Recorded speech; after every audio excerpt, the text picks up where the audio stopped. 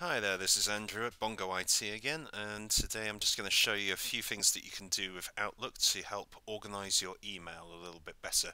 If you look at my inbox here, you can see there's different symbols coming up next to my emails, and they all mean different things. So firstly, let's just have a look at this kind of flag that you can set here.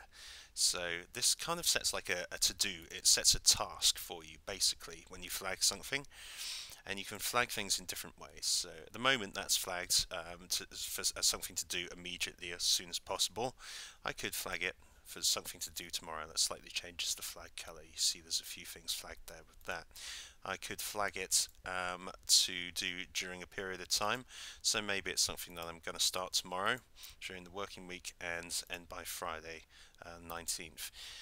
If I want a reminder to pop up as well, I might want the reminder to pop up the day before that task is going to end, so Thursday the 18th, and that reminder maybe go off at 10 o'clock in the morning, so that's going to pop up an alert on my computer when that goes off.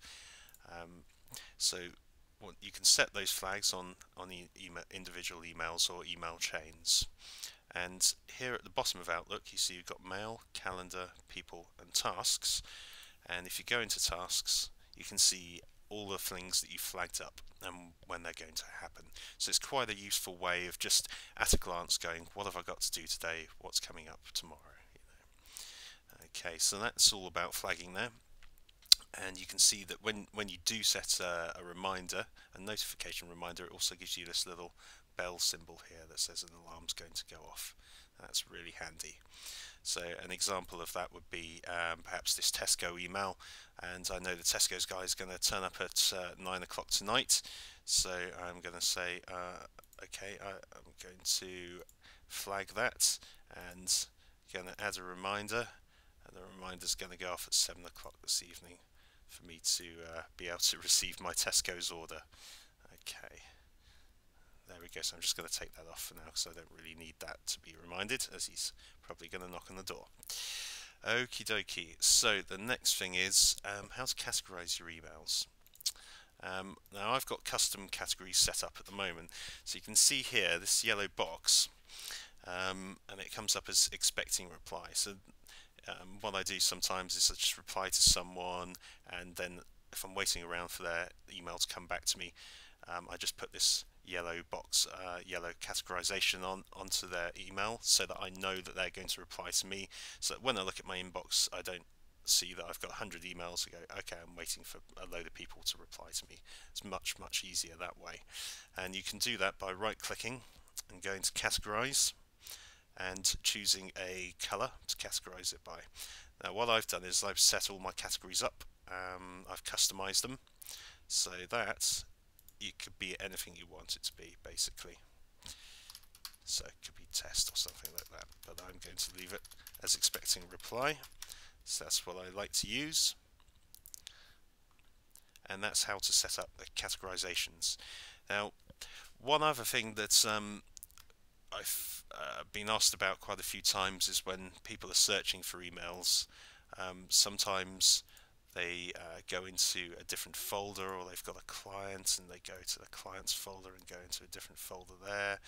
And if I can find something in one of these folders, that would be useful. There we go.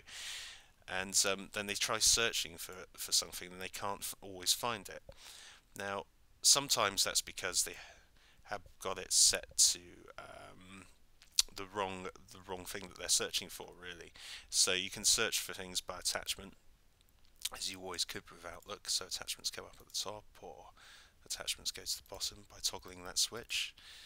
You can search for things by conversations, which is really useful because then you can follow the whole conversation chain from there. But also, at the moment, this is just looking for things in the current folder. So if I search for hob, this folder, it's only going to bring up things that I've moved into this folder. If I wanted to find everything within my current mailbox, which is andrew@bongoit.co.uk, because that's my username, that's my email address, so that's this mailbox, then I would click that button. And if you wanted to find more things as well, you can usually click on this more button at the bottom, and they'll find things that are much older, that have gone past a few months, basically. Also, if you've got multiple mailboxes, so you've got multiple email addresses coming into Outlook, you can also set it to all mailboxes and search that way. So there you go, there's just a few really handy features of how to organise and find mails, and hopefully that'll help you with organising your time using Outlook. Thank you.